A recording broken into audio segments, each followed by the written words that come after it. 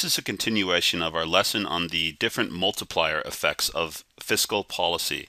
In our two previous lessons on fiscal policy, we talked about the different types of policies a government may use in order to either stimulate or contract aggregate demand in the economy with the aim of achieving certain macroeconomic objectives. In our previous lesson, we talked about what is known as the government spending multiplier, or the Keynesian spending multiplier. In that lesson, we explained the difference between marginal propensity to consume and marginal propensity to save, and showed how we could determine the Keynesian spending multiplier, which could also be found by dividing 1 by the marginal rate of leakage, or 1 divided by the marginal propensity to save. Now, for IB economics students, the marginal rate of leakage, as we explained, includes the marginal propensity to save, the marginal propensity to import, and the marginal rate of taxation. If you're an AP economics student, you are expected to know the simple Keynesian spending multiplier, which is 1 divided by the marginal propensity to save. Now, today we're going to be talking about how a change in the tax rate in a nation can affect aggregate demand by calculating what's known as the tax multiplier. The tax multiplier is defined as the expected increase in aggregate demand which will result from a particular decrease in taxes. For example, if a government were to lower taxes by $1 billion, how much will this ultimately increase aggregate demand? To determine exactly how much aggregate demand will increase by following a particular decrease in taxes, we must consider the multiplier effect of a cut in taxes. Now, I should point out that the multiplier effect works in both directions. So another question we could answer is how much would aggregate demand decrease by following a $1 billion increase in taxes? When taxes are cut, aggregate demand will increase by a multiple of the amount that the tax cut equaled. On the other hand, if taxes are raised, aggregate demand will fall by a particular multiple of the tax increase. So how do we determine what the tax multiplier is? Let's assume that in a particular country, the marginal propensity to consume is 0.4. This gives us a marginal propensity to save of 0.6. With this information, we can determine how large the tax multiplier will be in a nation. Let's start with an example. Let's say that a government lowers taxes on households by $1 billion. How will this affect household disposable income, and how will it affect the level of consumption and therefore aggregate demand in the economy? A tax cut, unlike an increase in government spending, does not provide direct stimulus to aggregate demand. Rather, it counts on households to increase consumption based on their marginal propensity to consume. So what does happen, though, is that a tax cut leads to an increase in disposable income, which I'll use DI as the abbreviation, of $1 billion. So now households have an additional $1 billion of disposable income. Not all of this will be used to consume, however, since households tend to save 60% of every additional dollar they earn in disposable income. How much will consumption actually increase by? As we see, based on the marginal propensity to consume, consumption will increase by $0.4 billion, while savings increases by $0.6 billion. So as we see, a decrease in taxes increases disposable income. However, aggregate demand will not increase by the full amount of this tax cut, since households have the opportunity to save and consume. In fact, what happens is the $1 billion tax cut leads to only $400 million of new spending. So aggregate demand will only increase by $400 million. Now, this differs from an increase in government spending by the same amount, because as we saw in our previous video lesson, an increase in government spending will directly stimulate aggregate demand, increase household incomes by $1 billion, which will then lead to further increases in consumption. In this case, however, the $1 billion tax cut only leads to $400 million of new aggregate demand, which turns into new incomes of $400 million, which again will be multiplied by the marginal propensity to consume, so there will be further increases in consumption and aggregate demand. However, the ultimate increase in aggregate demand of a $1 billion cut in taxes will be considerably less than the ultimate increase in aggregate demand resulting from a $1 billion increase in government spending.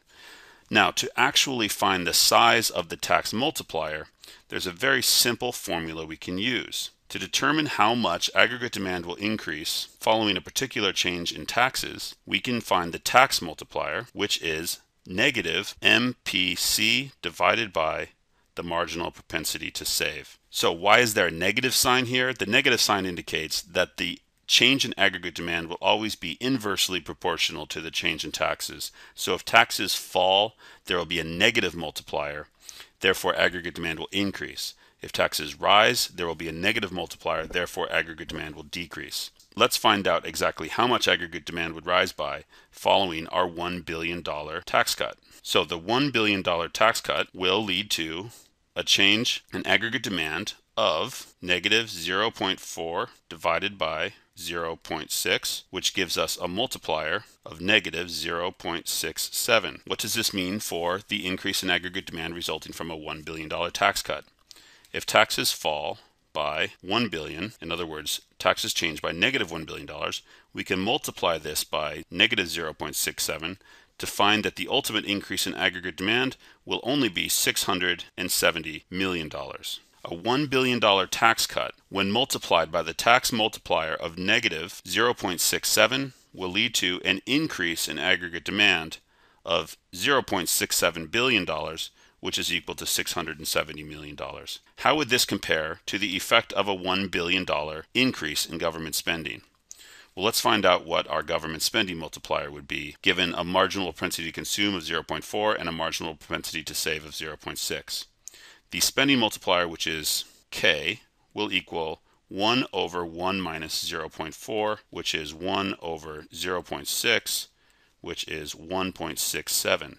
Now, an increase in government spending of 1 billion will lead to 1.67 times 1 billion, which is $1.67 billion increase in aggregate demand. A tax cut of $1 billion led to only $670 million of new aggregate demand, whereas a government spending increase of the same amount leads to $1.67 billion of new aggregate demand. As we can see, government spending is more effective at stimulating aggregate demand due to the fact that G is a direct component of aggregate demand, whereas a tax cut does not have a direct effect on aggregate demand. Rather, it is indirect. It increases household disposable income, but some of that increase in income will go towards savings, and a smaller proportion will go towards consumption, leading to more aggregate demand. Next, we're going to look at an actual question from an AP economics exam, which asks us to apply both the government spending multiplier and the tax multiplier to a particular situation. So here's an actual advanced placement economics question relating to both the spending and the tax multiplier. Let's read the question and then illustrate the problem that it describes on our graph on the right, and then see if we can figure out exactly what the correct answer would be. The question is, assume that current real gross domestic product falls short of full employment output by $500 billion and the marginal propensity to consume is 0.8. Let's look at our graph on the right first and illustrate what the question describes, which is a $500 billion recessionary gap. Now, assuming a marginal propensity to consume of 0.8, we can determine what the government spending multiplier would be. This will help us answer C, part I, which asks, calculate the minimum increase in government spending that could bring about full employment. So our spending multiplier K is 1 divided by 1 minus 0.8, which is the marginal propensity to consume, which gives us 1 divided by 0.2, which gives us a spending multiplier of 5. Now, how much would government spending have to increase by in order to achieve a $500 billion increase in aggregate demand in order to return this economy to its full employment level? As we learned in our previous lesson, the required change in government spending equals the desired change in aggregate demand divided by the Keynesian spending multiplier. In this case, we know that the desired change in aggregate demand is 500 billion, and the multiplier is 5, giving us an increase in government spending of $100 billion. Now, looking at our graph on the right, we can illustrate how a $100 billion increase in government spending will be multiplied and result in a $500 billion increase in aggregate demand. So a government stimulus of only $100 billion will shift AD out to AD1, and as we can see, the immediate effect will be a relatively small increase in national output.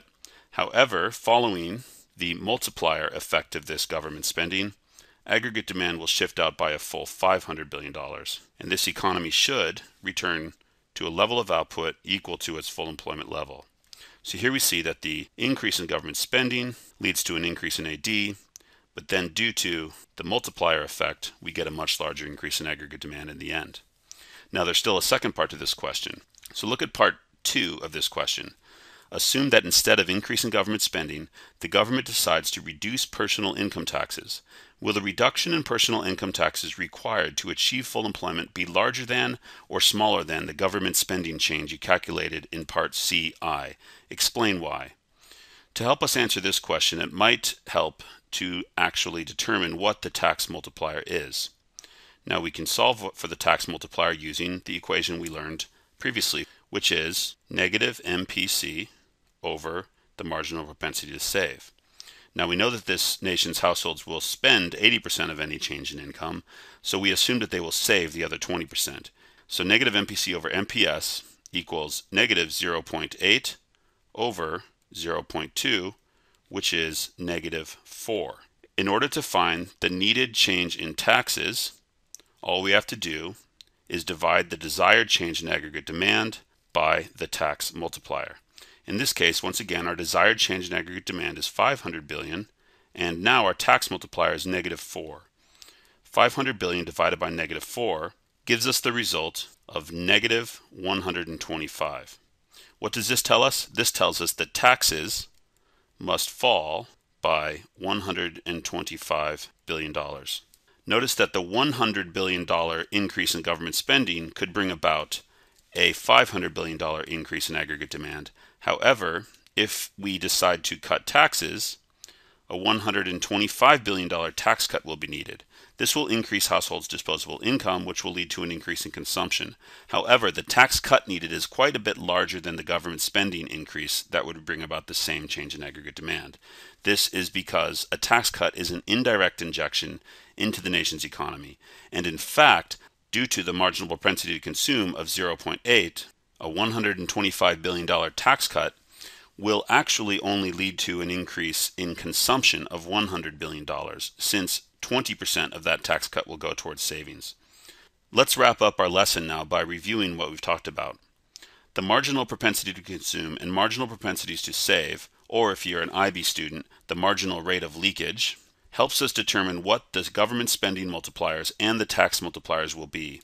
By understanding how aggregate demand will change following a change in government spending or a change in taxes, we can help determine an appropriate fiscal policy response to a particular recessionary gap, or, in the case of demand pull inflation, an inflationary gap.